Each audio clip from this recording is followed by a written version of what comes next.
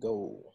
Hey y'all, so I'm here with Cristian here, All Season Ironworks. If you hadn't seen his work at All Season Ironworks on Instagram, you on other platforms? You on all platforms as well? Yes, sir. I'm all over. All Facebook, over. YouTube, the whole nine. So, okay, so awesome. So yeah, check him out, man. He does awesome work. If you're in the industry, you want to pick up some things, man, this is the guy to go to. Inspiration. You'll be challenged by trying to keep up with him as far as where he's taking the game another level. But just welcome, man. Thanks for checking us out. KBG Welding. We're just trying to. I like reaching out. I appreciate you answering. You know what I mean? I reach out to different people, just whoever. I mean, but again, I want to see if somebody's doing something, and man, I want to try to emulate that. I want to go straight to the source. So I reached out to you, tried to get some insight, and you shared, what you could. And I'm grateful for that. And I've been following you, and I really like your work and like what you do up in New York. I'm not familiar with that part of the world, so I can't really speak on that. But it's gotta come visit, man. It's gonna get cold soon. You gotta come visit. I gotta get up there, man. I gotta get up there. I want to get to all parts. Come check out your shop.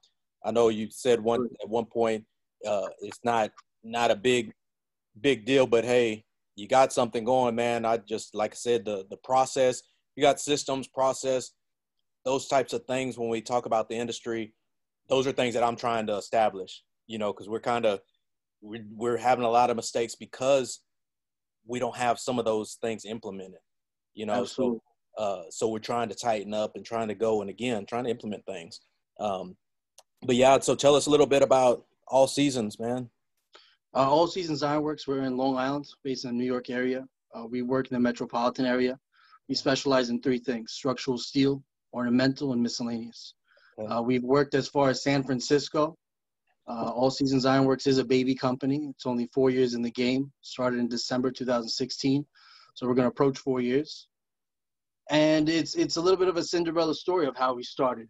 Hopefully we could touch base on that and how we did start, because I think it's important. Maybe somebody out there who's actually watching this is going through the same steps. So it's been a hell of a ride. It's fun. It's been passionate. It's a family-owned business. I post a lot of pictures with my father. I just actually got my sister in here, so now it really does feel like a family business. Good stuff. Yeah. I'm a big believer that no one's going to care as much as your family. So if you're going to feed someone, and if you have the ability to sit down with your family and see if they can actually come and you guys can see eye to eye. Good stuff. So you said the three foundation. What are the three y'all specialize on? Structural steel is really how we started and what we specialize in. Okay. Even though All Seasons Ironworks is 4 years in the game, the name All Seasons Ironworks, but we've been doing this for many years. Okay. Ornamental is another one of our lines. Railings for interior, exterior. We actually just started to touch a little bit of ornamental on the commercial side too. Okay. So we're getting contracts for that. And miscellaneous. Miscellaneous is just random projects that you never say no to. If you haven't done it before, it could open to new doors. Yeah. Miscellaneous, honestly, is a blessing. It's a little random. You don't get them a lot. We've been to San Francisco due to a miscellaneous project. We had a marketing firm contact us. Yeah. Wow. We've traveled. I mean, that to me was big. Growing up, to me, the furthest I ever drove was the Bronx for work. Yeah. So the fact that we had a project that the client was willing to pay us for flight and travel all the way on the West Coast, that was big. I feel like that was an eye opener. Yeah. Especially for my father. I think that right there set the bar up. We've done miscellaneous projects. New York Stock Exchange we've been in, Grand Central Station. So we have hit these, what I consider landmarks in New York that, I don't think average Joe actually gets inside them. So I think it's a really cool thing. And it really just showcases that the name All Seasons Ironworks is slowly, because it's a process. It really is. Awesome. So, yeah, man, that's good stuff. San Francisco. So what's the picture? I mean, I know family. Do you have a big picture plan? Do you have, what's your why behind it? I mean, the picture that I have in the vision is that your goal is always supposed to change. I mean, the way we started, again, it's a Cinderella story. We started in a small room. We didn't have a shop. It was 350 square feet. It was tiny. It's maybe the size of this room right now, if not smaller. A laptop, loose leaf piece of paper, and that was it. So that is really how we started. So my vision is to continue to grow. Your client base is always supposed to grow. My father used to own a company himself. He was just a steel erector. So I would actually like touch base a little bit how we started, and then maybe discuss a little bit about the why. Okay. My father's a bull, man. I love that man. We have a very, very good respect. He used to be a shoemaker in Colombia. That's how we really started up. Yeah, we came here. I'm 32. I came here at the age of 2. My father's first job was at Babylon Ironworks in Long Island. It's a really well-known shop over here. But my father didn't know anything about welding. He would tell me tales of on break time, instead of going out to eat, he would turn on the welding machine and learn. Weekends, he would pick up the blueprints, take them home to study. And he's always had that mentality. I think it obviously, hopefully, I could pick up on that. But he really picked it up. So that man has done it from that. He became the foreman of that shop and started his own gig, which was JG General Welding. He was a steel erector just for the Long Island area. It didn't really work out for him. I don't want to get too personal, but it just didn't really work out for him. At the time, at a young adult, my early 20s, I was working at an engineering firm. And so no one really knows what they want to do at the young age, So I had an opportunity to kind of showcase and help my family. And that's what I did. And I think it was a really good decision that we came together. But I mean, growing up as a kid, my father I remember going to barbecues and he would teach me how to use a magnetic drill, the whole nine. So, I mean, I grew up on steel, the whole, summertimes I would work with him. He taught me how to read blueprints, crane signals, learn how to rig, the whole nine. Wow. So that's really how we started. That was the foundation. It was always there. The good thing that I kind of want people to pick up on this is that even if you fail, you could always kind of like step back up. And as long as you're willing to change, my perspective was, if it didn't really work out the way he did it, what can All Seasons Ironworks do different? And I think that's important. A lot of people want to see their life change or their business change, their business model change. But if you're not willing to change your actual aspects, your views, how you come about your business, then you're going to have the same outcome. So my father in 10 years did maybe 10 railings. Ornamental to me is big. It's a really big market. I live in the suburbs. So it's basically want and need. The way I saw it was, do people really want, for example, a security system in their home? Maybe. But people need railings. It's a liability issue for inside and outside. So that's where my eyes kind of just, but we've passed already, I think, 200, 300. I stopped losing count. So Ornamental started off as if maybe we can do it, to the point that I would like to think that we're one of the leading fabricators for Ornamental in the Long Island area. Okay. When we first started, it was just research. The way I see it, we live in the year of the Jetsons. You have Google, you have YouTube, and you can literally research, do your own research. The way I started off was, where do I live? I live in the suburbs, to the point that I could contact residential homes. If I lived in Florida, I would maybe try to contact people in the boating industry or some type of welding repairs for docks. Texas, maybe mechanical, bulldozers, stuff like that. So what I did was, I live in Long Island, which is basically suburbs. So we got really heavy into Ornamental, and it was a growing process. Like I know you were talking about before, the sketches and everything. Yes. When I first started, man, it was hand drawn. It was hand. I failed art in high school, like I was hand drawn. And I'll never forget that one time I did something for a client. It took me like 2 hours, to the point that you're wiping the paper and it came out nice. I went to the client's home. They weren't there. I gave my sketch and never called me back. And then it hit me. I'm like, well, I don't have a showroom to showcase people. When people call you, they want to see a showroom. I'm still new in the game. I don't have it. One day I'll have one. I don't have one. So I had to pick up on something, and I had to learn how to draw. And so that's what I do. So my big thing that I think All Seasons is all about is that, we can actually create you a mock-up, a 3D sketch.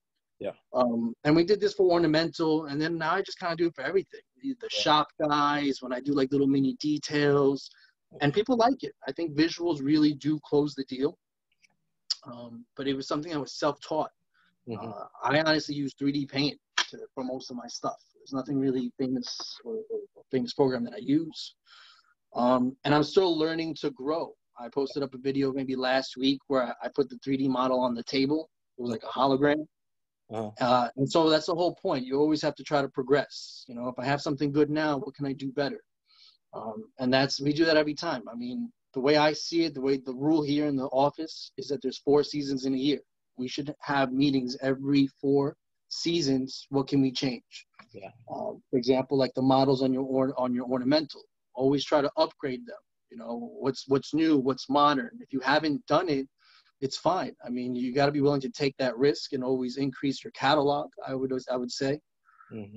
Always the goal is, on a yearly basis, is to increase your client list. Residential, unfortunately, the truth is, you do one railing, they may call you back, they may spread their word, but really, when I say client list, it's commercial. Commercial, if you do a good job, they will call you back. You know, that one client, that one project turned into 5 years of a business relationship. And if you get one client every year, fast forward 5, 10, 15 years, you're going to have constant work. That right there is my main vision. Gotcha. To continue to grow to the point that we can't walk in this facility. This facility is only 2,000 square feet. Okay. I think that we're doing pretty good this year. Like all of us, not even just Americans, but the whole world, coronavirus hit us. Yeah. So Ornamental was a blessing because we got so good at it that Ornamental is what kept us alive. Yeah. Throughout the coronavirus. This year was a year of reflection, you know, because we had a lot of time free. I think that April, May, around there was a hard time in New York. Yeah. We had to let go of unfortunately, we had to let go of a lot of people, you know. My right hand, who was my office, she was let go. You know, she started with me when I was in that little tiny room that I was discussing before. Yeah. But we took time to kind of reflect, what can we do better? There's a few things that I picked up on and I changed. And I think that now we're starting to see it. We're starting to see that our ornamental, even though we're still in coronavirus, it's still much alive, where it's actually increased. In New York, the colder it gets, the slower the work kind of gets.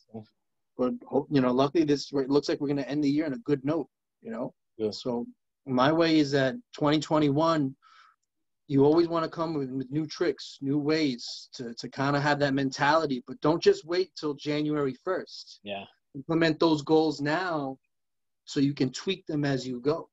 Yeah. And always set goals to the point that if you reach them, then you should always have new goals, and, you know, to continue to grow, to push yourself in the whole night. So coronavirus, even though it hit us hard, it was a blessing because we changed a lot. And, you know, so far, thank God, we're doing pretty good. Yes. Yeah. Good stuff, man. Hey, so yeah, that's pivoting, man. That's key. And, you know, with the ads and man, getting out there, knocking on doors, man, that's right there. You know, it's, hey, you just gotta do it. I know you said you I kind of followed you during that time, and I see you took that step. It took you a few days or whatever. And then you're like, okay, well, hey, we still got to get it. You know, I mean, it's not going to come to you. You got to plant the seeds. Absolutely. So that's awesome. You know, I got flyers. I put out flyers because of that. You know, I went and did some flyers and got out there, did the same thing. So, it's awesome. So I man, just I'm proud of you, man. Just keep pushing, keep Appreciate grinding. it. Thank you. Tell your pops, man, hey, I think I recently heard Master P say, there's no losses, just lessons. There's no losses, just lessons. So, and I'm a big believer in that, honestly. I mean, you have to understand failure. A lot of people do 2 things. They fail, and people don't like to feel uncomfortable. Mm-hmm. Once they fail, they say, no, that's not for me. What you have to understand is that if you fail, you have to take a perspective of, what did I learn from it? What can I do better? Yeah. So there's many jobs when I have opportunities, and I butchered it. You know, flat out, I butchered. Damn, I should have done this. I've had meetings in the city where it's like, oh, well, I wish I would have done this, or I would have said this. Yeah. And it's always a learning curve. So failure is important because you have to learn from it. Yeah. You know, again, I'm going back to the ornamental because it's brand new for us, you know. Yeah. And we're doing pretty good. But when we first started, it was not the quality of work that we have now. You know, 4 years ago, I didn't know anything about powder coating. You know, I think our first railing that we actually fabricated in our first shop was actually outside. So when it snowed or rained, we couldn't even work. Yeah. But the first one we actually fabricated, my father and I argued because we didn't know if we should put primer on it. You know, and he told me, he's like, nah, Rust-Oleum is good. You know, next day another thing is it's completely rusted. Yeah. You know, so, and it's a joke. Some people are like, what are these guys? You know, but I didn't know. You know, and you have to be man enough to say, or an individual enough to say that, hey, listen, I'm willing to learn, though. You know, and you're the Jetsons, man. Even if you're ashamed to ask a question, you have the power of Google. Yeah. You know, I'm 32, and I think what people don't understand is that the years are changing. You know, when I wanted to download a song at the age of like 12, it was Napster. I had to take my mother's phone line, and it took me 1 hour to download one song. I didn't even know if it was a good song. You know, like this is before YouTube. Yeah. And it's the truth, you know. Yeah. Nowadays, you can learn anything. You really can. Anything on YouTube, if you really want it. It's just you know, you have to have hustle, motivation, and just really sit down and do your research. Yeah. A lot of people just think that things are going to come in their hands, and it doesn't work like that. You have to kind of set yourself apart. Yeah. Kind of just be like, hey, do I want to be average or want to do something great? If you want to do something great, you got to be willing to change and give it 110% in everything you do, you know? For real. Good stuff, man. Good stuff. So, you know, I was actually that's one thing that I usually do when we're talking about goals, going back to the goal thing. One thing that I usually do during the year, it's the big thing down here for me. I grew up in Austin, so Longhorns, Texas State Fair, OU Texas game every October. Yeah. I always want to go. I always want to make that trip. But I always fail to plan ahead of time. Then it sneaks up on me, and I'm like, it's this weekend. I'm not going because you know what I mean. I'm behind. So goals, similar thing. We tend to like New Year's. Obviously, that's the big goal setting time. So we let it sneak up on us. Then we're like, oh, we want to start this goal, but yeah, you know what I mean. So we don't do all the preparation. You know, get ahead of the game. So, but anyway, so that's kind of, I was going to share something. Actually, one of my next videos was going to be talking about, you know, hey, we're there. We're at the end of the year. You want those New Year's resolutions. You want those new goals. Man, now's the time to start putting it down. Absolutely. You know, absolutely. So I mean, and you know what it is? It also becomes addicting. Yeah. You know, the human mind, we're all addicted to something. Yeah. Alcohol, sex, if you will, anything. I'm addicted to success, you know, because once you knock something down, it's like, holy shit, I could actually do this, you know? And to the point that it becomes addicting, I think that's, once you do it and you see your own accomplishments as well as your failures, it becomes addicting. You know, that's why you're supposed to be the first one in here. You're supposed to be the last one out. You're supposed to put in those hours after work. You're supposed to be reading those emails on your cell phone. You're supposed to be on the Saturday phone calls and trying to get hustled and everyone focused for next week, because it does become addicting to the point that you push yourself, you know? So yeah, set goals, but you have to understand it's going to drag at first, but once you start knocking them down, it's a ride, man. And you really become passionate. And what happens is that people start to see that. So like the human mind, for example, they love passion. They know what a genuine character is, you know, and they can see passion, work ethic. You know, I go to the gym, for example. I'm not in shape like these guys, but I go to the gym and it's just like, hey, what's up? What's up?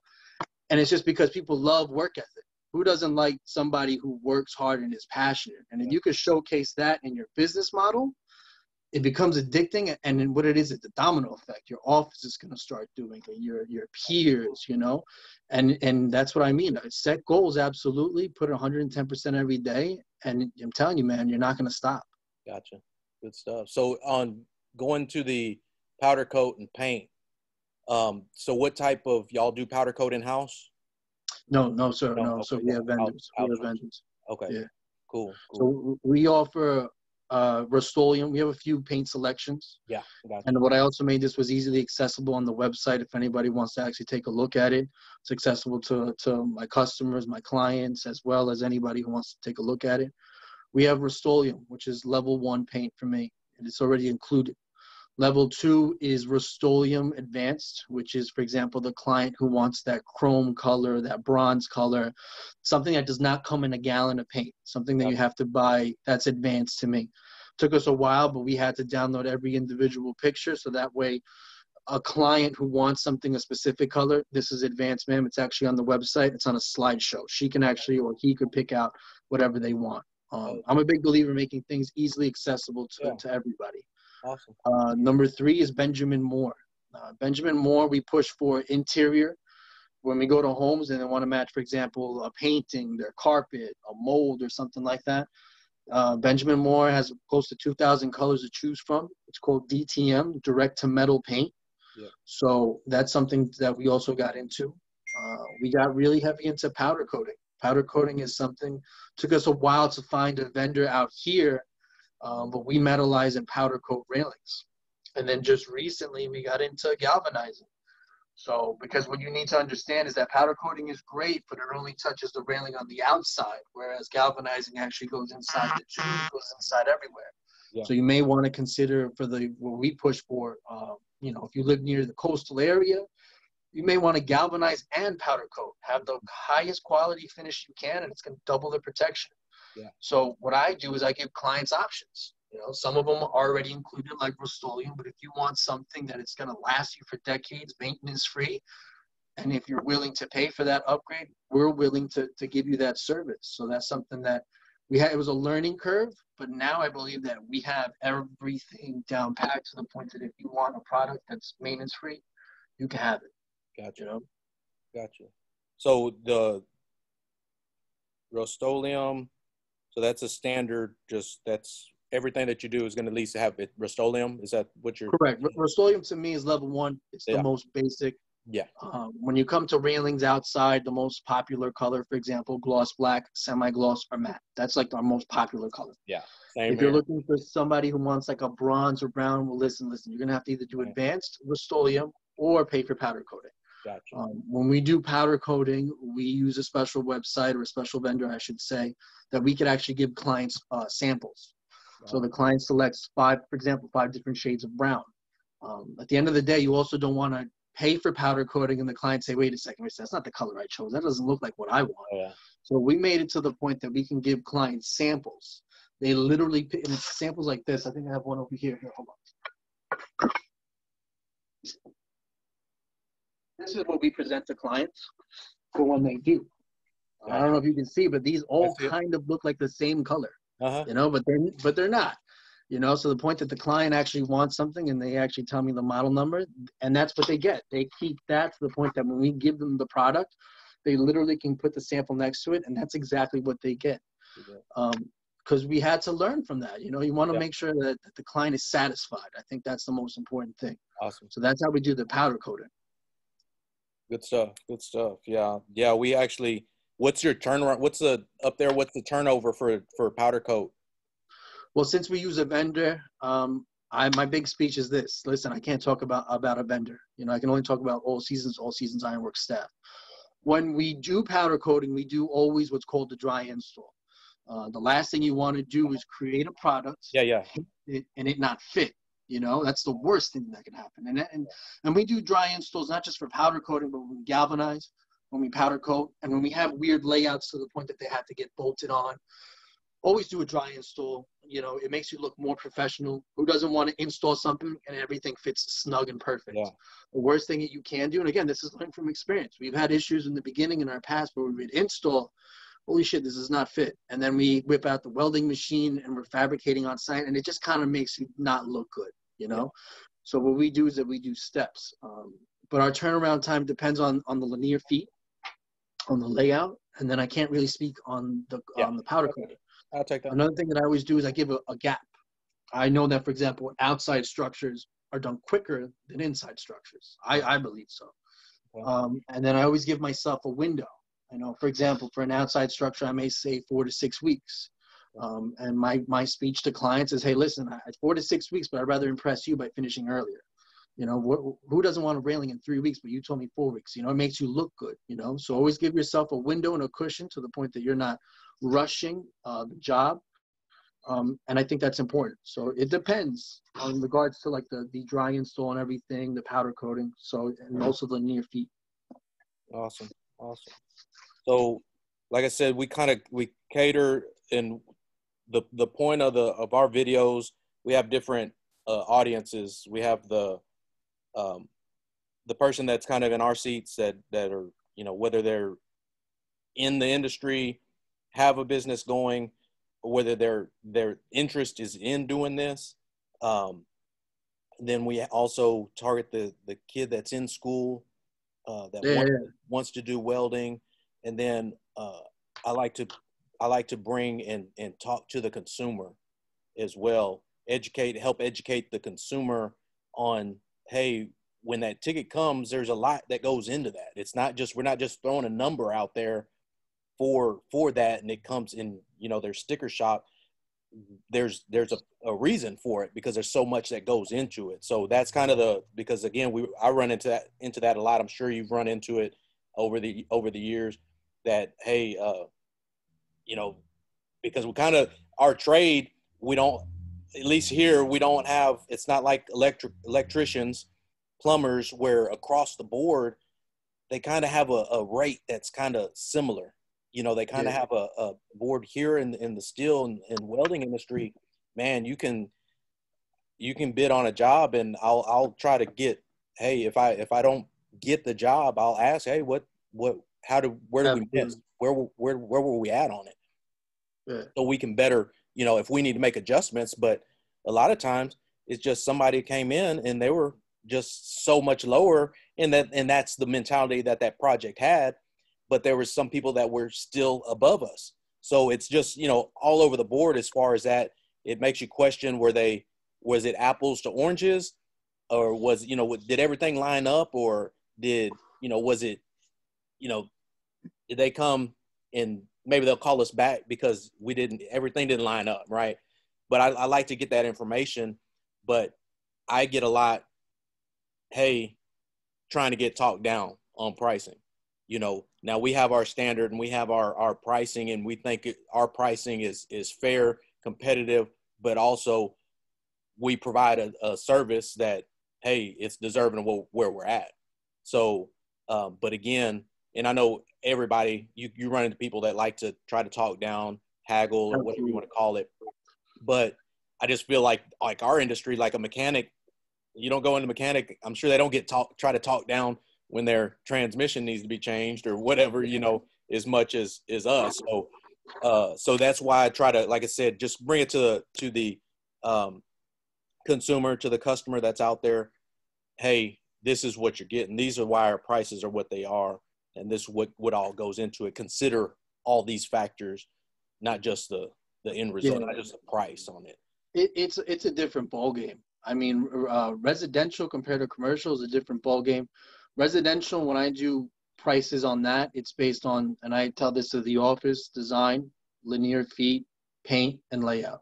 That's residential. Commercial, now we're talking about structural steel. When you have blueprints in your hand and so forth, that's a different ball game. That's complete. You're talking about workers' comp. You could be talking about a crane, general liability. You know, it's a different ball game in regards to estimating. And to be honest, I'm still learning as I go, because exactly what you said has happened to me, to the point that people tell me, hey, no, your price is just way too high. I want someone lower. And that's fine, you know, and you should ask questions of, hey, listen, where do we fall under? And you should, because you want to make sure that you're good. And I feel like it took me a while, and I'm still learning in regards to pricing. What is that stable number to the point that you're making a profit, you're not taking a loss, and you're kind of gaining the experience and the opportunity to gain a new client?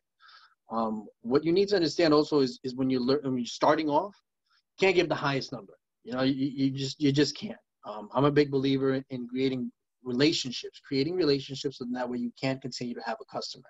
Yeah. Does that mean lowballing your first project? Then maybe. But you have to let that client know that, hey, listen, I'm willing to work with you because, listen, I believe in this opportunity. I know that if I showcase myself, that you're going to be a returning customer.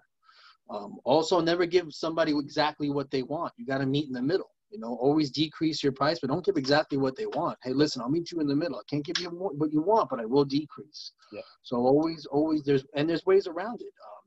You know, I do, for example, discounts even my commercial. If you agree today, we'll minus so and so off. You know, if you pay by certain net days, I'll discount this and this. You know, so there's ways around. There's marketing, you know, things that you can do to gain. What I'm also a big believer in, though, is I do what's called intro emails. It's 2020. You're the Yeah. Jetsons. Everybody from now on really should have a website. If yeah. you don't have a website, I'm sorry, but maybe, you know, I think you should, you know? Yeah. So what I do is intro emails, and I have a template set up, and I will literally, I'm just going to take out the calendar, the calculator. So I literally email, I would try to, and I've been a little lazy with it lately, try to do it to the point that I create a template and it's copy and paste. And what my template is, it basically describes what All Seasons is and is all about. I do structural steel, I do ornamental, and I have literally like a bullet point of what we can do, and I have pictures. Attached to that is actually my website. Who I send this out to is a bunch of GCs. Yeah. Different companies. And if you do the math, if let's just say, and to the point that's copy and paste, 20 emails, maybe 20 minutes of your time, do it in the morning, maybe do 10 in the morning, then 10 in the afternoon. But if you do 20 times 5, that's 100. 100 times 4, you're sending out 400 emails, different emails a month, times 12. That's 4,800 emails you just sent out by working 20 minutes a day, introducing your company. Because what you need to understand is handing out the business card is great, but really showcasing the emails and this and that, having visuals, even in a commercial, you know, out of 4,800 emails, let's say you maybe quote 1,000. You know, the more you quote, the more opportunity you have to gain that customer. Yeah. So the office is crucial for that. And you have to be willing to spit out the emails, to introduce yourself, you know. Some people, and it's happened to me where people, holy shit, I was looking for a structural steel erector. Yeah. And we've gotten opportunities. But if you don't try, or if you're just waiting for the door to open or the phone to ring, you're not going to get work, bro. You have to really kind of go out and get it. And yes, handing out flyers for residential is crucial, but also emailing GCs. If you want that structural steel work, you know, you have to be willing to do it. You have to be able to bid a lot to the point that you have work next week, next month, and so forth. And then by bidding so much, what happens is that you learn about your prices, what's good, what's bad, and you tweak it. The more experience and the more hands-on you get to actually estimate, the better you'll become at it. Yes. You know? Yeah. Good stuff, man. But man, that's awesome info. We might have to charge for this. But no, I appreciate it, man.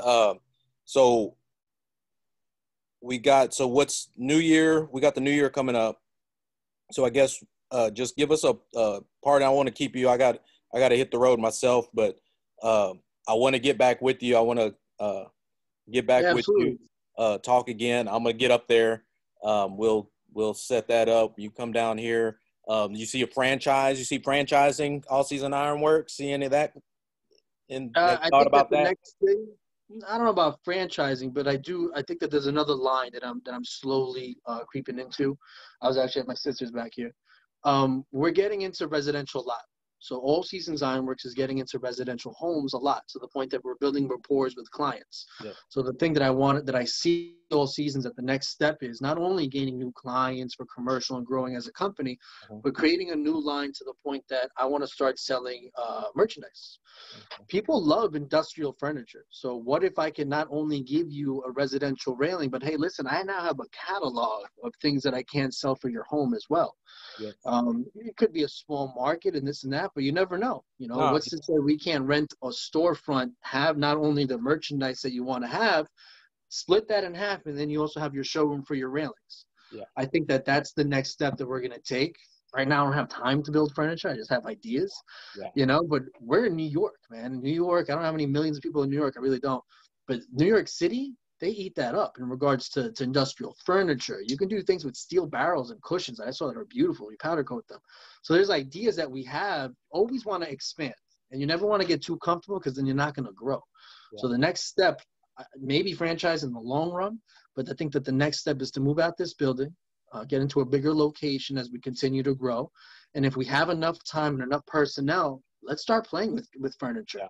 Let's start doing that to the point that we can give a client a catalog and you expand your company. You do structural steel, you do ornamental, you do miscellaneous, and hey, now we sell furniture, man. Yeah. you know? So Yeah. always have a vision and a goal to where you can. So I think that's the next step. Yeah. Good stuff. Yeah. That's, a guy, I don't know if you've seen any of our videos, but one of the first guys that I interviewed, Black Phoenix he's at Oklahoma now, Yeah. Hog on Welding. Yeah, I He, saw that one. okay. Awesome. So products over talent. So he's got a operation going. He's a force, man. His energy is just unbelievable. Yeah. But he does a lot of products. He does a lot of design, a lot of stuff, and It's that's what cool, yeah. and that's what I've been kind of leaning to, because when you have personnel, uh, because we have to be in. I mean, it's like in the industry again, starting off, you have to make that decision. What do you want to do? Are you, because I learned welding and I can weld, but you got to run the business. You got to work. Yeah, You got to but work you know what on it the is? business. You have to have a fundamental of, yes, what am I going to do? What am I? What are my services? But you have to have an open mind that as you continue, what else can I do? You know what I mean? Yeah. What else is there out there? Because when we first started off, like I said before, man, I didn't do railings. Railings were not Yeah. my Yeah. mentality. I was a steel erector. That was it. Yeah. You know, now we do a little bit of everything. So you have to be a sponge to the point that there's nothing wrong with looking at what other people do and tweaking it your own way. Yeah. You know, Yeah. always learn from other people, but always have an open book to the point that there's more out there. Everybody Yeah. can eat. No, You know? and what I'm speaking more on was the working on the business, like Oh, your yeah. emails, like that part, because that's Micromanaging it. and that's something that takes a lot, and especially because again, the guy that wants to go into welding and they want to do their own thing, which I was at one point.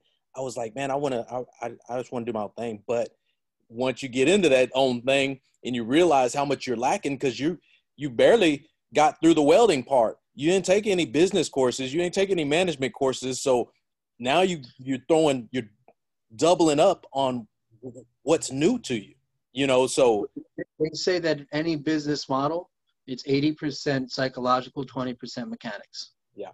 And you know, yeah, I mean, I think that psychologically, micromanaging, knowing the emails, knowing how to estimate, learning how to payroll, hiring people, who to hire. Yeah. Yeah. A lot goes on into a business that no one sees. People just see a product and that's it.